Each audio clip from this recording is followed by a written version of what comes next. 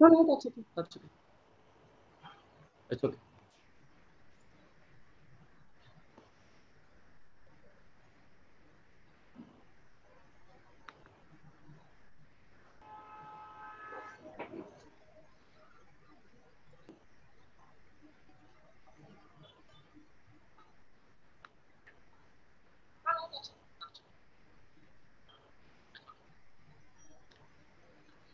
Yeah. Hello. Good afternoon, everyone. I'm Snake A3 from Astrophile Education Services, New Delhi, and I welcome you all to the fourth episode on eclipses. Today's topic: how to photograph the eclipse. Special tips and tricks for ASE 2020.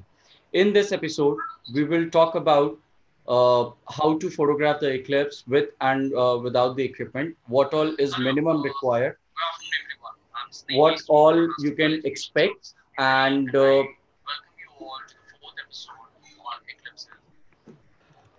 sorry about that. And we're gonna talk about what all equipments that are bare minimum you require, and we are going to learn from none other than the expert in this matter, Mr. Ajay Talwar. Mr. Ajay Talwar has been traveling and watching solar eclipses along with his wife Neelam, and later with his sons Arjun and Nakul. The first eclipse that he watched was the one in February 1980. The curfew eclipse, he was at Delhi and the eclipse was partial. In 95, Diwali eclipse was his first total solar eclipse, for which he had spent about 2 years planning, location, and photography. He has had an eclipse failure too. For him and Neelam, the eclipse of 11 August 1999 was clouded out at Metz, France. As hindsight, they should headed for Turkey where it was clear. They did go to Turkey for the eclipse with their children in 2006. It was a beautiful sight of the eclipse over the Mediterranean Sea. In 2009, the monsoon eclipse, he organized the eclipse flight in India to fly over Gaya to see the eclipse out of the right side window of the plane. 2010 was the longest annular of the millennium, the path crossing in southern India. In 2017, he traveled to Redfish Lake in Idaho to see the total solar eclipse of 2017, which is also called as the Great American Eclipse, the annular at Ooty Radio Telescope in 2019, and now he is all set for the deepest annular eclipse in many years to come. Apart from an eclipse chaser's family, his astrophotography workshops in the Himalayas are well known. His company, Aperture Telescopes, is probably the only company currently making high quality Dobsonian telescopes in India. So let's welcome Ajay. Ajay, thank you for joining us. How are you today? Sneh, thank you for organizing this. Happy to join and share my tips and tricks about eclipse photography. 1 week to go now. Next Sunday, today is Sunday, so next Sunday is the hot eclipse. It'll be hot, 50 Yeah, degrees, maybe something around 45 to 50 degrees in Sirsa. right. And so this is a very interesting eclipse passing through India. Great. So without wasting any time, let's start with the talk, Ajay. What do you want to share with us? How you can educate us about photographing the eclipse? Can we begin? I will, yeah, I will take a moment and start sharing my screen. I have a presentation prepared. Just give me 1 second, and I'm going to share the screen with everybody.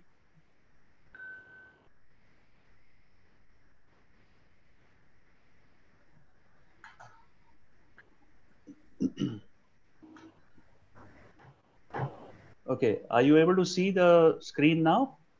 Yes, Ajay. So this eclipse, which is coming in India on the solstice day when the sun is at its highest, will pose some challenges because uh, the eclipse is going to happen at almost 80 degrees, almost at zenith. The path is crossing 5 states in India, starting from Rajasthan, and then it crosses over to Punjab and Haryana border. Then, for a short distance in Uttar Pradesh, and finally in Uttarakhand. So this is a very interesting eclipse. With respect to the landmarks, the landmasses that goes through just India, like it starts from the deserts of Rajasthan, and then the rain-fed areas like fields and canals of Punjab and Haryana, and then it crosses the Shivaliks, Doon Valley, then it goes over the foothills of Himalayas, Tigri Dam, and then it continues on to high peaks. Uh, some of the high peaks that are inside the path are, the highest one is Hardeol, then you have Tirsuli, and many others. So if somebody climbs up Hardeol Peak, which is very close to the point of greatest eclipse in India, it will be a world record to watch an eclipse from such a height, 7,000 meters and more. Hardeol is very close to the center line. So if somebody wants to set a world record, you can climb up in one of the peaks. So even Xavier Jubier, who has set many records in eclipse chasing, like he's been to Antarctica and he's been to the coldest spot on Earth. So this is one record you can set if you climb up Hardeol. But there's another kind of record you can set. You can watch the eclipse from 50 degrees. Nowhere in the world this kind of hot eclipse has been seen. Xavier Jubier has been to a partial solar eclipse last year to a place in Russia which is called the Pole of the Cold, and he had watched that partial eclipse at minus 50 degrees centigrade over there. So if you go to Suratgarh, there will be a 100-degree difference in the coldest place for an eclipse and the hottest place for the eclipse. So that's a kind of record you can set and stand on the sand dune in Suratgarh and come back melted. Well, this presentation, Sneh has asked me to uh, uh, tell everybody about photography of this eclipse. So I'm going to start with what is so special about this eclipse. So there are a couple of types of solar eclipses, and it all depends on the day of the eclipse, whether the size of the moon is larger or whether the size of the sun is larger. So if on the date the distance between Earth and Sun is less, the size of the Sun is obviously apparently more. And similarly, it happens with Moon also. So the size of the Moon varies by a little bit as the Moon orbits around the Earth. It apparently grows in size and grows smaller. So on the left, you can see a total solar eclipse of 24th October 95. On this day, the moon was much larger. The moon was larger than the sun, and it was able to cover the sun for a total solar eclipse. In the middle, you can see the annular solar eclipse of 15 January 2010, when the size of the moon was smaller. And then, of course, you have types of eclipse which is hybrid, which travels over the surface of the Earth and changes from either from total to annular, or from annular to total, or sometimes from annular to total to annular, or and vice versa. There are some partial eclipses happening, which are also called the non-central eclipses, which means that the shadow of the moon passes either over the north pole of the Earth or below the south pole of the Earth. So it becomes a partial solar eclipse, also called a non-central eclipse, because the moon is not passing through the center of the sun. So what is so special about this particular eclipse next Sunday? The apparent diameter of the moon is, as I've written on the screen, 31 minutes and 18.08 seconds. And on that day, the apparent diameter of the sun is just a little bit more, 31 minutes and 28.46 seconds. So the ratio of moon divided by sun diameters is, this time in this eclipse, is 0.994. So this eclipse is almost total. I want to compare this ratio with the annular of 26 December, which happened just the last eclipse season, less than 6 months ago. the apparent diameter of moon was 31 minutes 8.68, and the sun was 32 minutes 31.5 seconds, with a ratio becoming 0.958. So you can see that the ratio this time is 0.994, and last time in December 2019 the ratio was 0.958, the ratio of moon divided by sun. Well, as a comparison, I also want to say the annular eclipse of 15 Jan 2010, 10 years back, the ratio was so different that the ratio of moon divided by sun was 0.91. The moon was very small, and that's why the eclipse was the longest of the millennium. So this eclipse, the ratio of the moon is 0.994, and it's going to be almost total. This is the speciality of this particular eclipse. This is a, keep in mind that this is a annular eclipse. It's not a total solar eclipse. It's not a total solar eclipse. You cannot watch it with your eyes. It is simply not possible, not advisable. You should not do it. A filter is required all the time to watch the eclipse with your eyes. So let me play this video which shows different types of filters. First of all, I'm going to show you some visual filters. This one is from a company called Rainbow Symphony, and the filter material is from a company called Thousand Oaks, and you can see that the filter size is quite big.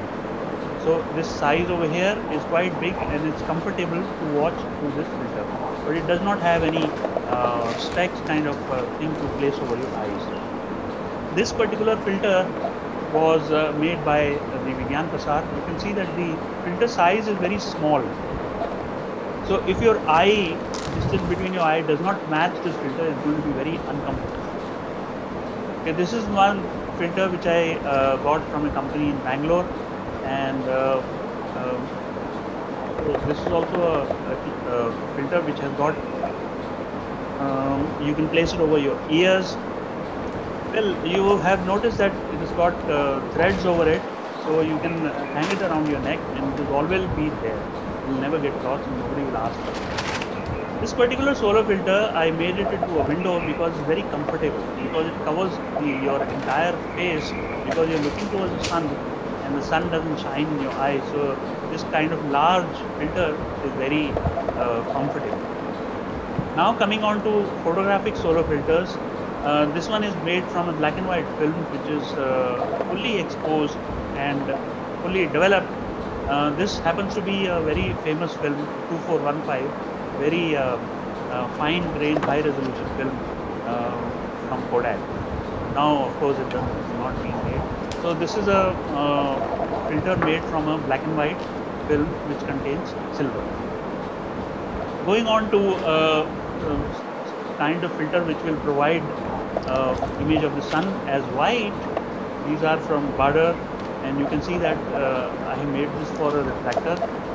All filters have been constructed out of either wood, the frames of embroidery that you get in the market, and otherwise cardboard. So this is for a finder, and here I'm showing a filter which is sandwiched between two UV filters. So you can see on the side that this is a camera filter, UV filter. Two filters have been joined, and in the middle filter has a round filter has been placed. So again, this is a Bader filter, and you can screw it onto your camera lens and easily photograph. So you can use this two sandwich UV filter to make a contraption. Well, this is a Thousand Oaks film, and it provides a orange color sun, and you can see that it's been built out of several layers of cardboard on my own. This is for particularly for a refractor, and you should always take care that any filter that you use must not have any pinholes, or it should not be broken. This particular filter is for 8-inch telescope. It has also been built using a cardboard, and always you should ensure that the filter does not come off the telescope accidentally or by wind or any other.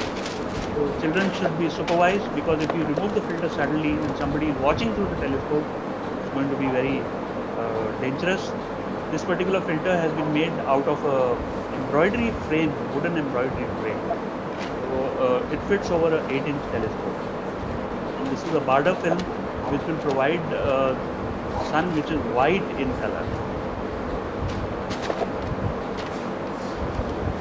And finally, here is a filter which will show the landscape, and you can put this on another tripod, and the small filter you can place in front of the camera so that it covers the sun. So you can have the landscape as well as the filtered sun using this kind of filter that I've made.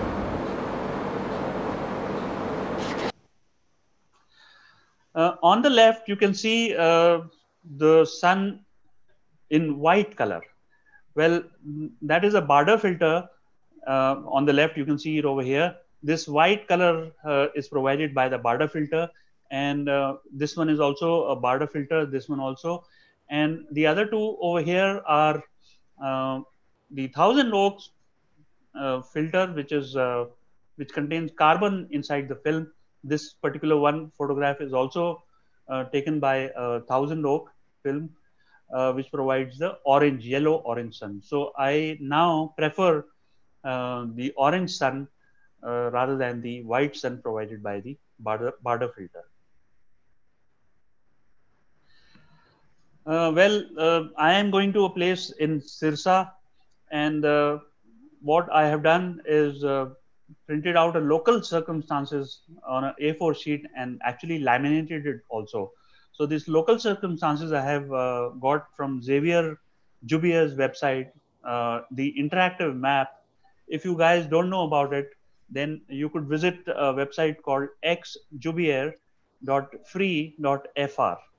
I'm going to go to that website and show you a screenshot. But this local circumstances card details everything, the time of contacts and maximum, and at what altitude and azimuth the sun will be present. And furthermore, I have added the change time in IST, as well as added the duration between the first contact and the second contact, which in my case is 1 hour and 38 minutes, almost 39 minutes. So it's a very long eclipse. The total eclipse will last for 3 hours and 25 minutes. So this will, a card which is present for the use during the eclipse is very helpful to keep track of the time. Well, now I come to the kind of photography that you can do in a solar eclipse. And as I mentioned before, this is a particularly special eclipse where it's almost total. You can't watch it with a naked eye without a filter, but you might want to use your camera for photographing this eclipse without a filter. Mind you, you should not put your eye on the back of the camera, but rather use a live view of the camera. So this is the first example of what kind of photography that you can do in a solar eclipse. This particular video is from the 2017 eclipse at Redfish Lake, Idaho. My son Arjun had shot this video on an iPhone. And in this video, you can see how dramatic the light dimming is. It goes down dramatically and comes back in an instant, again dramatically. Next, the ambient light dimming I want to show you in a annular eclipse. This particular annular eclipse is from 26 December 2019. I had gone to the Ooty radio telescope, and in the video you can also see the half a kilometer long Ooty radio telescope moving.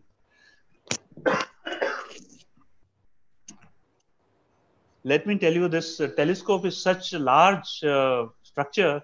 It's humongous, and standing under it is really fascinating. Now, the video will just come up to the ambient light dimming that happens in an annular solar eclipse. Okay, here's the part of the video which shows that the light is going down as the annular eclipse progresses, but it never really gets dark. it's not dramatic, it's very gradual. In fact, the 3 hours eclipse, we could see everything all the time. The light dimming was not even apparent. So you may want to shoot such a video which shows the ambient light dimming. This is a very special eclipse, almost total. So the ambient light dimming will be very dramatic, although not as dramatic as the total solar eclipse. But let's see what happens. Unless you catch it, you will not be able to. You will not know what happens. So the conditions, the requirements for capturing the ambient light dimming are that you have to capture a time lapse. Before the eclipse starts, your camera should be ready. It should keep on clicking the time lapse throughout till the eclipse is over, and even a little bit afterwards. You can use a wide angle lens and put an interesting subject. Mind you, you do not have to place direct your camera towards the sun, but you have to direct your camera to some interesting subject under the sun. So you can use eclipse watchers, and as I suggested, you must start before the eclipse and end after the eclipse. The requirement of such a time lapse is that you keep a constant exposure. You cannot keep your camera on AV mode, so that it will compensate for the light dimming, and you will never actually see the light dimming in this eclipse. So you must keep a constant exposure and run that constant exposure throughout the 3 hours 25 minutes of this eclipse. And my suggestion is to keep an interval of the time lapse photography to just a few seconds, maybe 10 seconds or 15 seconds.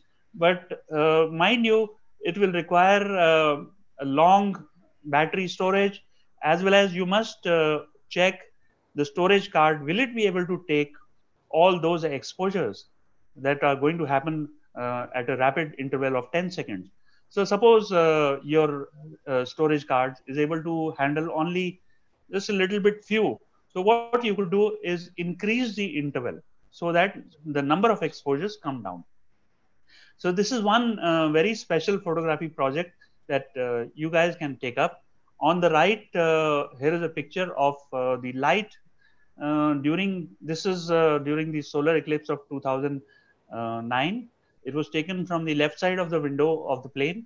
On the right side, the eclipse was happening, but the shadow was falling on the left side, and you can see in the sky is very dark, and far away on the horizon there is still light. So this is a kind of photography that you can do. So suppose you are this kind of ambient light dimming project, you can also do at a place called Sarkanda Devi, which is actually just 3 kilometers away from the uh, path of the eclipse, but it is a vantage point. You can see all of Dehradun from Sarkanda Devi. It's a vantage point. So if you happen to climb up the Sarkanda Devi and shoot towards Dehradun, you will get a beautiful picture, beautiful time lapse of ambient light dimming, and maybe also the shadow crossing over Dehradun. So this particular project will not require any solar filter and any special kind of camera. You can use a cell phone for time lapse photography. You can use any kind of camera for time lapse photography. So this is a project which is very interesting and does not require special equipment or special, uh, uh, filters, everything.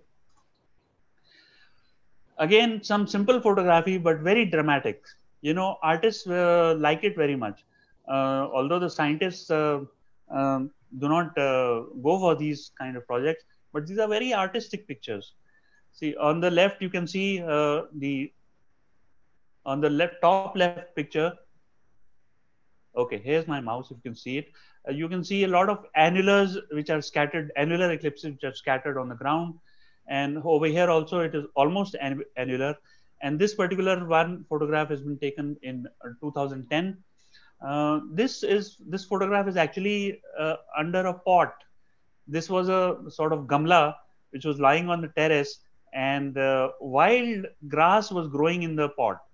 And this grass is making the eclipses scatter on the ground. It was really uh, a very artistic picture, and it does not require any special camera, but it does require special observation, special attention. So if you're watching the eclipse in the sky, just look down under the trees. During the eclipse, you get strange shadows. Like on the left, I had during the eclipse of 2019 December, I had made a small pinhole with my hand and finger, and shot this annular spread on the ground. Also, you can see that this hand is producing the kind of series of eclipses over here. So all these strange shadows are very interesting to capture.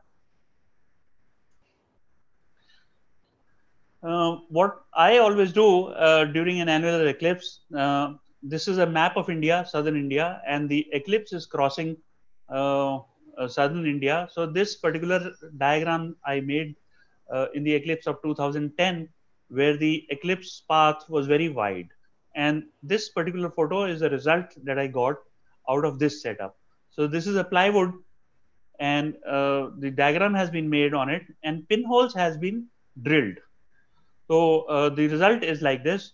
And you could also use a kitchen colander, various shapes to produce the eclipses on a particular surface. So if you want to take up this project, you should identify the surface beforehand. Like the surface has to be like a white sheet or a concrete ground, maybe. So you should identify places where there are trees, and this particular image I have made for the upcoming eclipse. Okay, this was for 2010, and this image is from 2019, and now 2020. The eclipse path is very thin and is passing through the northern states. So this is the uh, template that I'm going to use for this particular eclipse. So this is photography. This is a kind of photography, pinhole patterns that you can shoot during an eclipse. Again, this doesn't require special equipment or filters, but it does require observation and composition and more of artistic endeavor. Now, this particular image, in this image, you can see the Ooty radio telescope, and then you can see a plyboard with the pinholes in the form of the Ooty radio telescope, and then there is a butter paper, like a tracing paper, which is translucent, and the pinholes are projecting the eclipse on this butter paper. And here is the cell phone camera, which is capturing it all continuously in a time lapse. So this is the entire setup has been placed on a polari, which is tracking the sun. So this is a very interesting project that I took up in 2019, but it actually failed. Let me show you a video, and watch very carefully. Watch very carefully. It will happen suddenly. There it happened. So the annular went and passed by. But why am I saying that it failed? Because the pinholes were a little too large. The distance between the pinholes and the screen was approximately 12-inch, and I had followed the rule of 1/100th, like the pinhole should be 1/100th of the distance, but it really didn't work. So I had made 4 mm holes in the plywood, but in reality I should have made 2 mm holes. So this time I have planned 2 mm holes, and it's working nicely. So this kind of video I'm going to shoot this time. So it shows the ambient area also, and it shows the screen. It shows some eclipse watchers coming in and out. So this is a kind of thing you can do. Although all of the equipment is not very simple, but still not very complicated.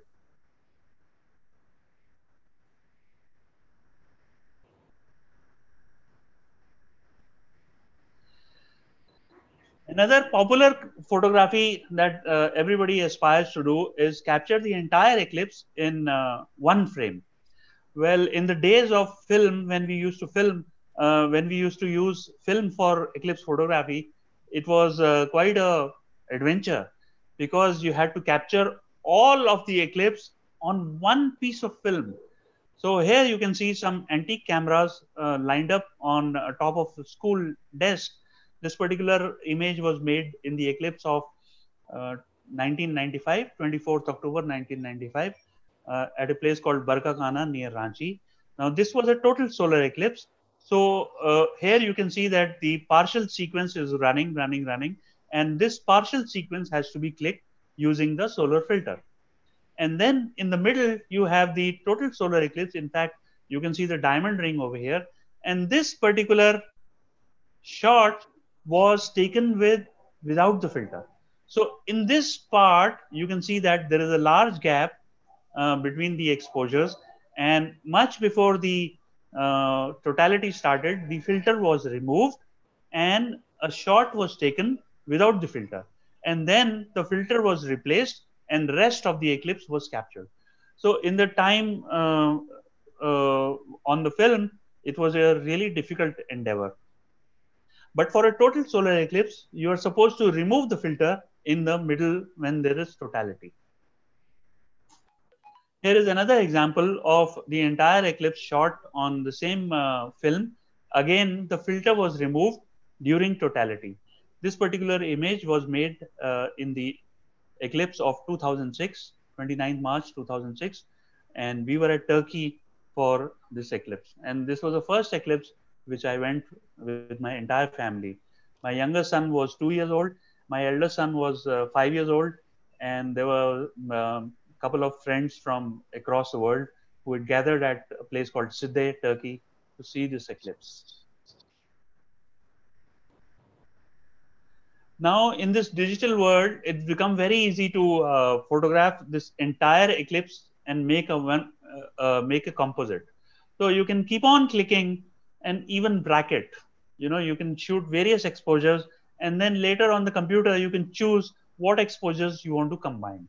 So this image on the left is from the eclipse of 2010, and you can see the Arabian Sea at the bottom, and the camera was fixed and it was clicking continuously. And since this was an annular solar eclipse, the filter need not be removed from the front of the lens at any part. On the right, you can see the eclipse composite from the annular eclipse of 2019, December 26, and you can also see the UT radio telescope in the background. Now, the important part of this making such a composite is that you have to shoot the annular with the filter, but you also need to make a background image without filter. So in this, on the left side, in this image, the background shot was clicked after the eclipse was over. And you can see that the sun is shining over here on the clouds, and this particular image, background image, was taken in the evening. But similarly, on the right side, with the UT radio telescope, this particular image was made before sunrise. And I was capturing a series of images before sunrise, and I was lucky to get 3 birds in one frame. So 1, 2, and there's one bird sitting over here. And finally, when the eclipse started, I had put on the filter in front of the camera, and this particular sequence was clicked. And I had used a lot of brackets thinking that clouds will come in the middle and I will have to change the exposure. So I used a bracket of 7. So, but I used only one periodic images which are clicked with bracket. So I didn't have to use all of them. I used only a few selected ones to make this sequence. So you have the opportunity with the digital cameras to shoot as many as you want, and then later use only what you want to use in this type of eclipse composite photograph.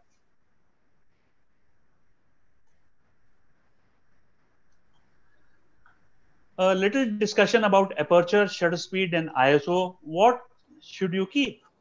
Well, for this, a rehearsal is very much necessary. There are a lot of variables, like what is the F ratio of your equipment? What is the kind of filter that you're using? Will it be cloudy on the day of the eclipse? Whether there will be thin clouds, thick clouds.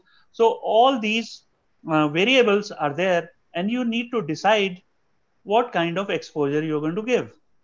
Well, there is no set rule, but the histogram is your friend. So now I have an image over here of the partial eclipse, and over here I see a histogram. So this is a part of the histogram that I'm going to concentrate on.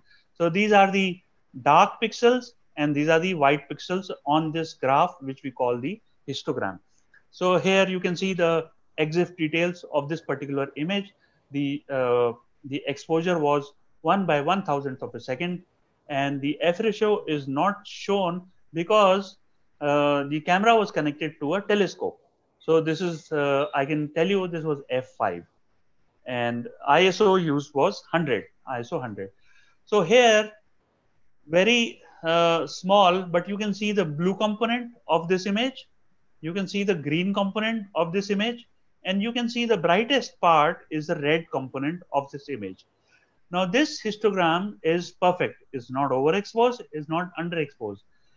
But you should seriously consider that if you have clicked an image on your digital SLR camera, you are standing under the sun. Will you be able to see the screen and watch the histogram? This is a very small line over here. You know, you're at the moment you're sitting inside your room and watching this histogram on a computer screen in a darkened room. It's very easy. But the difficulty lies that you are clicking under the sun and you want to watch the histogram.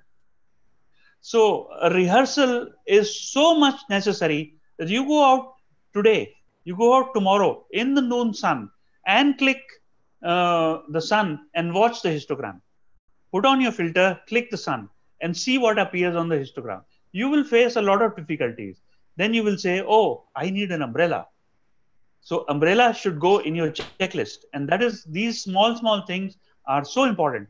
And then when you're standing under the noon sun, and suppose you wear a pair of spectacles like me, those spectacles will get drenched with your sweat because you're sweating profusely under the noon sun. So I have now started wearing a bandana to prevent the sweat going onto my spectacles. So these are small things, but very important. And how did I come to know that I need a bandana? Because I extensively rehearse, rehearse, and then I find out all the problems that I face, and then overcome. And I do not depend on the last day. Oh, I'm at a hotel, I'm outside somewhere, and then I'm sweating. I can't see the screen, but I haven't completed my checklist, so my photography will be a kind of failure. So rehearsal is extremely important. I will share another resource which is available on the internet to calculate the shutter speed. This calculator for solar eclipses has been made by Xavier Jubier. Let me go to this particular website and show its actual operation. So in the Google, if you type in the Google search, if you type solar eclipse exposure calculator, you will get many answers. But in my case, the first one is the solar eclipse exposure calculator from Xavier Jubier. If I go on this website, uh, I can select what I want to click, whether my filter is bright or very dark. So if I want to click Bailey's beads, I click over here. Then sensitivity is f8. Particularly in my case, I will be using a f ratio of very slow f32. So this particular calculation has given me indicative exposure of 1/4 seconds. But he has also given a little leeway. That means if there are clouds or if there is haze, you should increase the uh, exposure to 1/2.5 seconds. But here I have selected Bailey's beads in an annular with a ND filter of 5.6 density. What if I go to Bailey's beads in a total without filter?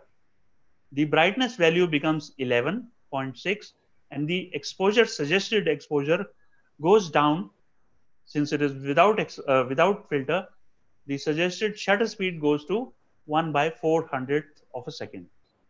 And if I want to photograph the chromosphere, then at the moment the brightness value of Bailey's beads is 11.6. If I click on chromosphere, you will see that the chromosphere is slightly less bright than a Bailey's beads, and prominences are also slightly less bright than the chromosphere, and so on and so forth. The lower corona, the inner corona is also a little less bright. So these are the suggested exposure values which you can bring into practice. Remember, there is no rehearsal for this. So what do? Well, you'll have to bracket extensively.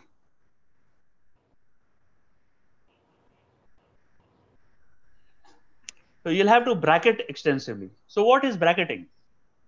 Here I have shown a screenshot of my image browser, and you can see that there are so many types of colors of the sun. So what am I trying to show?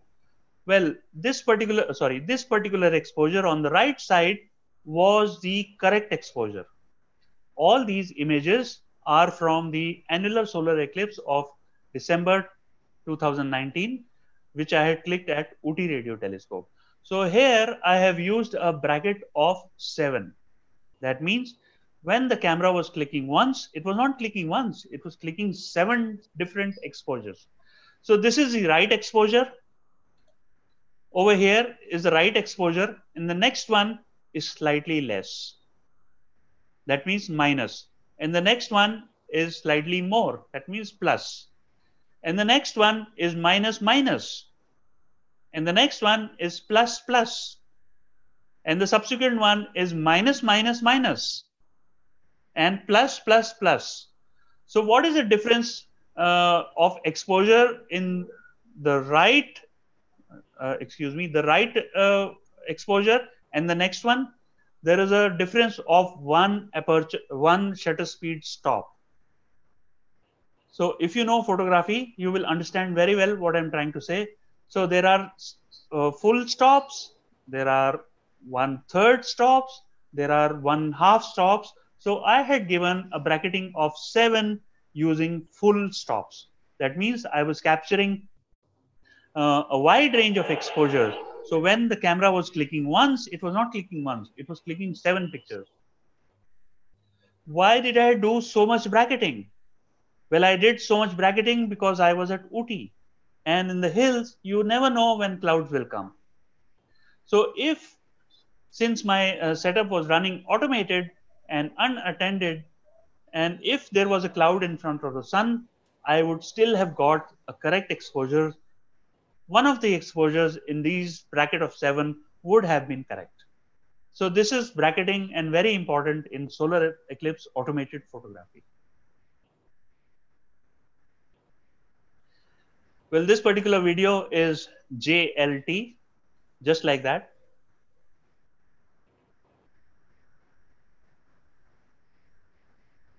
This is the annular eclipse of 26 December 2019. I was at Ooty. And now the eclipse is crossing behind the Ooty radio telescope. So I just made a little, I don't know, a montage or a collage. As I said, this is JLT, just like that.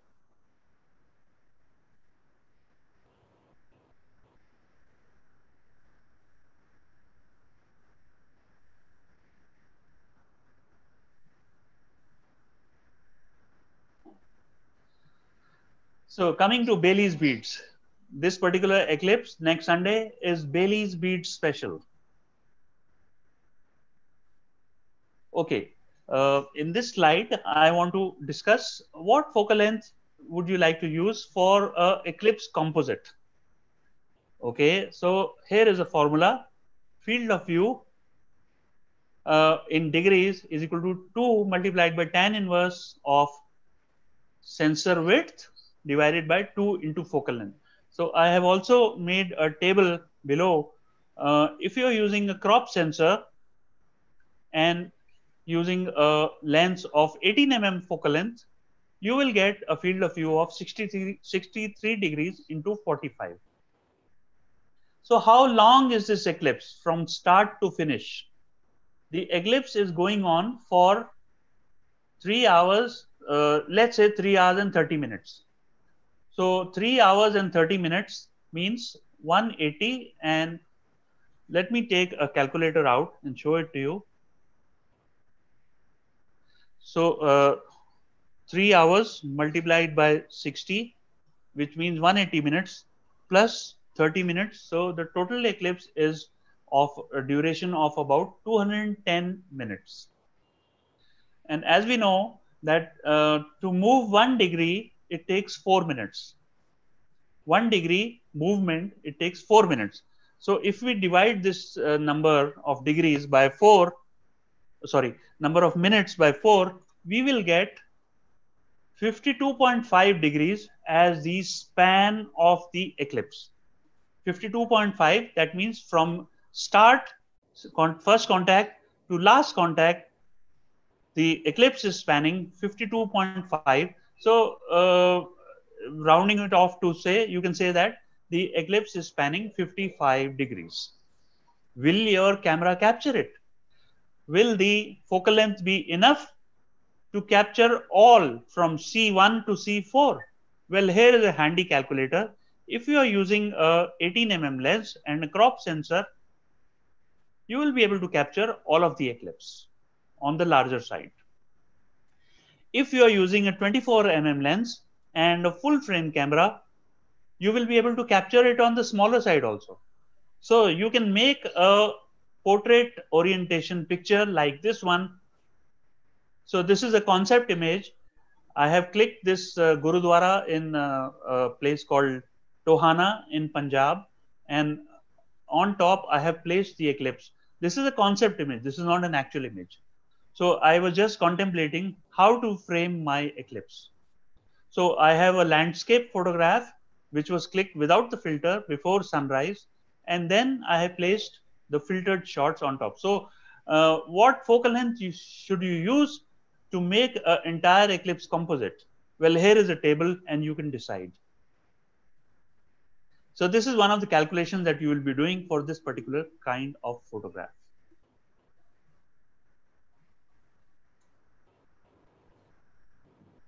Here I have two cameras lined up just behind this. Okay, I can move this.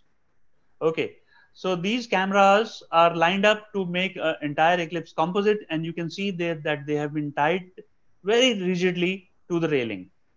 And the focus is also taped up pretty nicely. So usually what I do is one day before the eclipse, I at the particular time of the eclipse, I frame my picture. That means I point my camera and put the sun in the middle at the time of the total eclipse or annular eclipse one day before.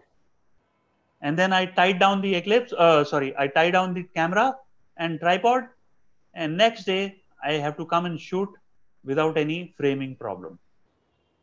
So this particular eclipse is a very extremely high altitude. You'll have to use a wide angle lens, and if you want to capture a foreground.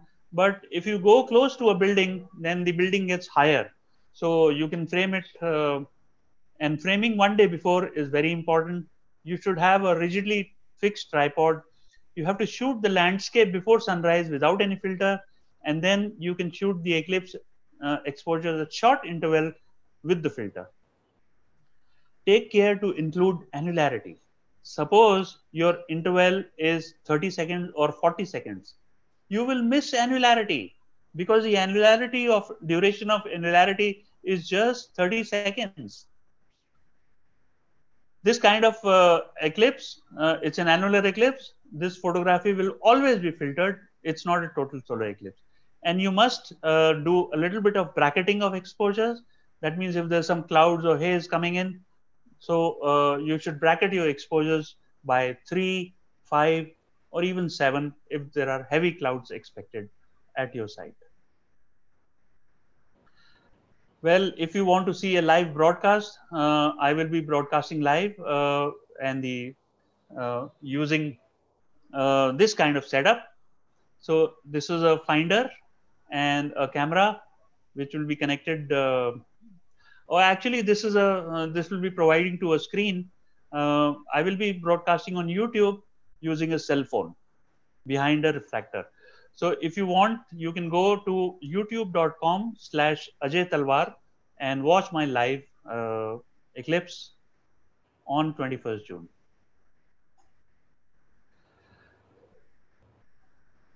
A little bit discussion of focal length and size of sun that you will get.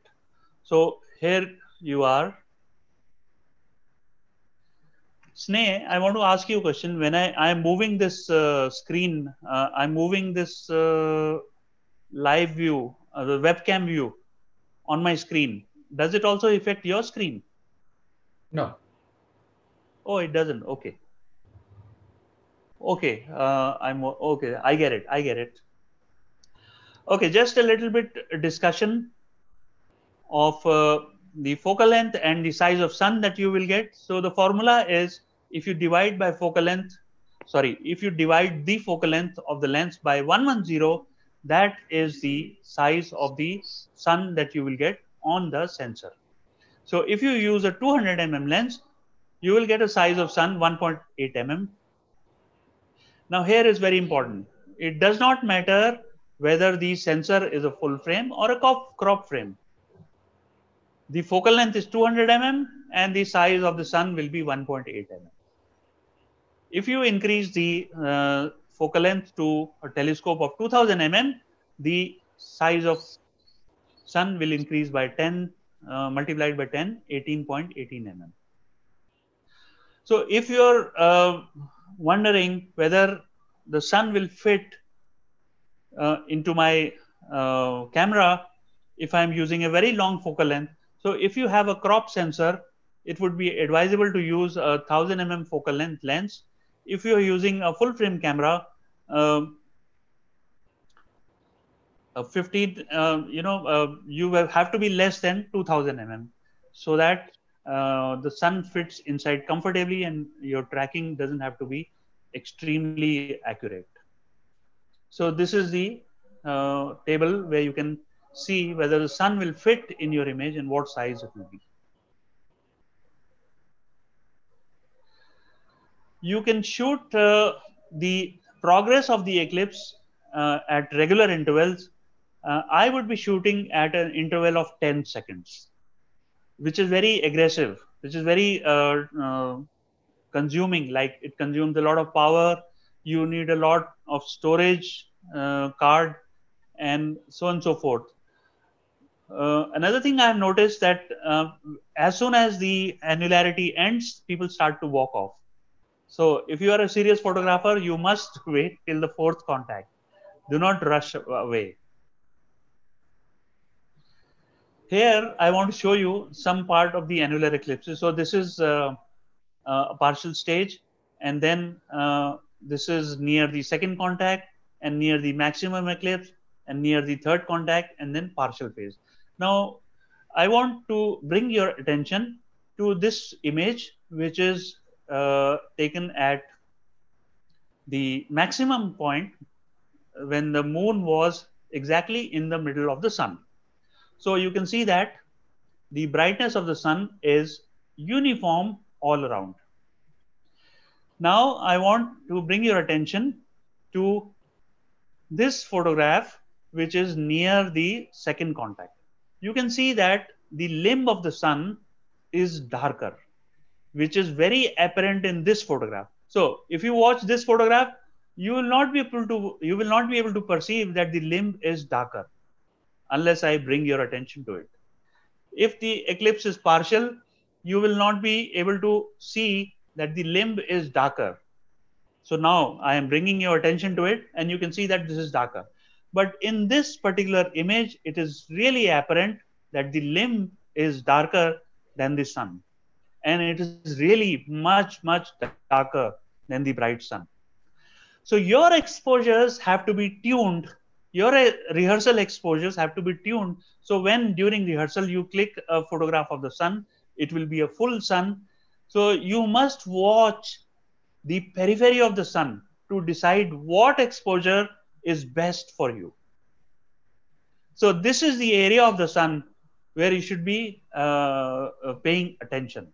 So your exposures during rehearsals and your final during the eclipse must be geared towards photographing the limb in correct exposure.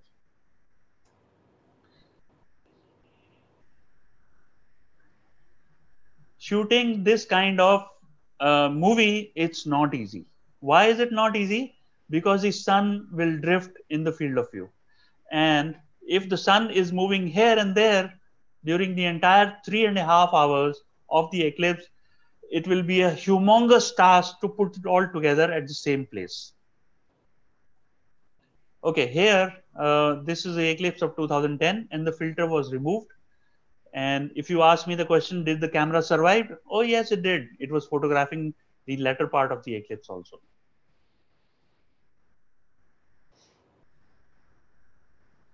So here is an example of the sun, which is positioned in the center of this movie in post-processing. But it entails a huge amount of work. Let me show you an example. One second. Let me show you an example. No, one second. Okay, it'll come. It'll come. Yeah, here it is. So here, this is what is happening in actual. The sun is moving all over the place, and it will be a humongous task to put all these images at the same place in post processing. And look what happens after the annular eclipse is over. The photographer has lost interest, and the sun is drifting out of the field. This will happen with you also. But since I have brought it up, please don't do it. So when you are photographing such a sequence, always keep in mind that you have to keep the sun centered very nicely. So while shooting, keep in mind that you'll have to work more and more and more if you let the sun drift all over the place in the. So you should take shots at regular short intervals, bracketing for clouds, bracketing for altitude also. During the central phase, you can reduce the bracket so that you get more shots between shorter interval between shots, so you get more data and more images. Basically, if you reduce the bracketing, you will get more shots. If you increase the bracketing, you will get less number of usable shots because the camera is shooting unnecessary shots in between. But for that, a crucial period is 10 minutes before. A crucial period is 10 minutes before. 10 minutes before the annularity, you should decide what kind of bracketing you want to use and whether you want to reduce the bracketing or not in order to increase your image count.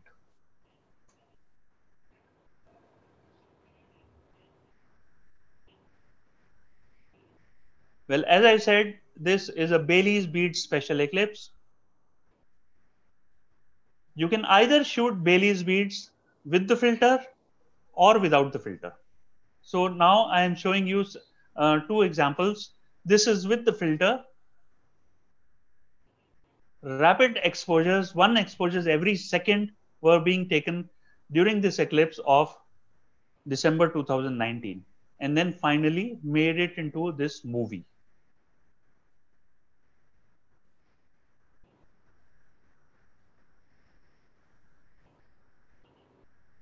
And here are all the Baily's beads stacked so that the exaggerated mountains on the lunar surface can be shown. Here is another video, again from 2019 December eclipse.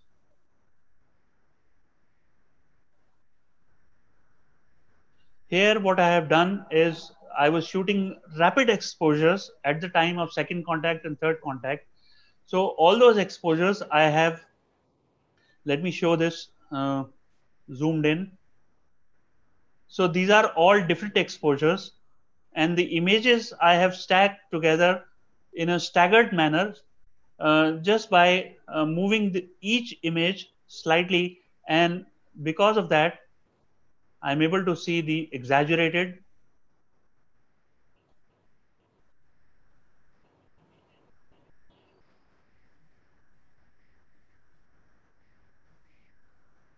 So these are the lunar mountains depicted by Bailey's beads in an exaggerated manner. So the rapid exposures that I was giving have been placed in this image in a staggered manner. So this is one specialized kind of photography which you can do in annular eclipse. Here is a Bailey's bead photograph taken with a 500 mm focal length, and here is a Bailey's bead photograph taken with a 2000 mm focal length telescope. Both of these photographs are with the filter.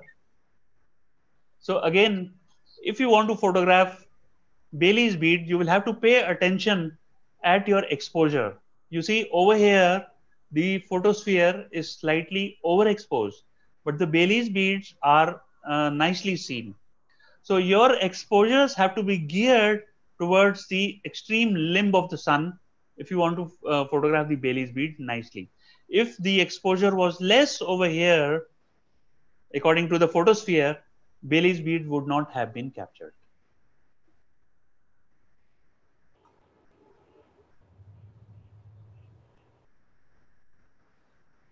Now, here is a video of the 2010 eclipse where the filter was removed and the focal length used was 4000 mm. Therefore, we were looking at only a part of the sun. The brighter part of the sun was on out of the field, and these photographs were of Bailey's bead were taken without using any filter. So f ratio of f20, but still it is over quite bright. So this particular eclipse, the annular eclipse of 2010 was really bright, but this eclipse next Sunday, it's almost total. So you will be able to take off your filter, but mind you, this is an annular eclipse. You cannot watch it with your eyes, but your camera will be able to take it. So be very careful. You cannot watch it with your eyes. If you're watching with naked eyes, you always have to use a filter because this is an annular eclipse. But if you want to photograph Bailey's bead without the filter, you are able to do it. This will be my view. I will be using a 14-inch telescope with a focal length of almost 4 meters, 3910, and I'll be using a crop sensor camera, and it will capture only part of the sun. So this is a simulation. You can see the thin crescent of the sun behind the moon, and I will only be capturing part of the sun in this 4000 mm telescope. And I'm at the end of the presentation. I've already overshot actually by 5 minutes. This is a photograph which is called a tutelema. I have been photographing this the sun at 11:45 every day whenever it was clear, and I started this photography in the month of January, and the sun has moved from its southerly position to through the months up, and in June over here, and now the solstice eclipse will happen right on top of this analemma. And I will continue this photography for another year when the sun will go down again and make a figure of 8 and come back to its original position in January. So this is a kind of photograph which is unique. Why unique? Because this annular eclipse is happening on solstice day. So the eclipse will be right on top of this analemma. And it's happening in India, never again. So this is a project which I have taken up, and it will take a full year to complete. Well, preparation is the key. I want to show these photographs.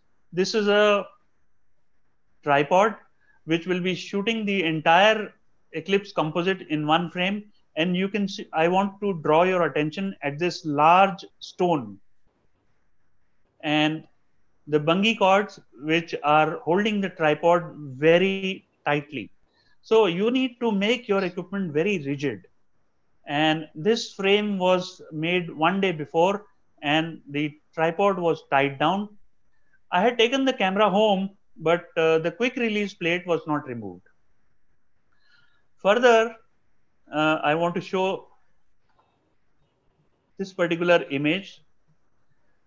Since you are photographing the sun, it will be sunny and you will not be able to see the screen. Here, I want to bring your attention to the box that I have placed, a cardboard box, in which I have placed my laptop so that the screen is visible. And there is a external keyboard which is close to me, also a external mouse. Also, I have placed an umbrella over the box so that the sun doesn't shine in my eyes and I am able to see the screen if I'm controlling the camera with my laptop. You could also make a shade for your camera screen. If it is a swivel screen, you can make a small box with four sides and put it over your screen so that the screen is visible. At the least, you must have an umbrella with you, a dark black umbrella. It will be indispensable.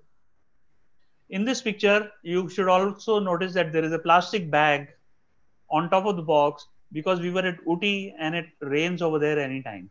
So these are the small preparations which help a lot in giving quality pictures.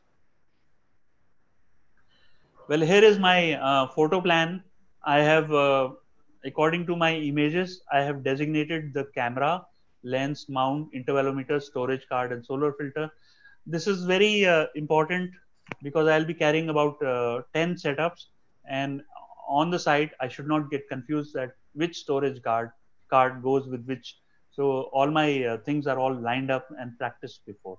So this photo plan is very important for me. Well, I had lost a card in the 2019 Eclipse, so you must protect your images. Lost a card means I deleted the images without copying them on my computer. So protecting your images is also very important. I have learned by experience. Um, it's already a little late, so I'm going to just give you an overview. The complete automation of your shoot is quite simple, much simpler than you think. The software can do your entire job, and I'm going to suggest the software which is called Solar Eclipse Maestro, which is made by Xavier Jubier, and it can be found and downloaded on his website for free. So it's such a extreme software that it can provide you control of four cameras. It can download weather. It can download if you change your location, even then it will keep up. It can calculate your local circumstances, everything for free. So you can go to his website called xjubier.free.fr and download Solar Eclipse Maestro, which runs on a Mac, and you can do a complete automation of your shoot eclipse.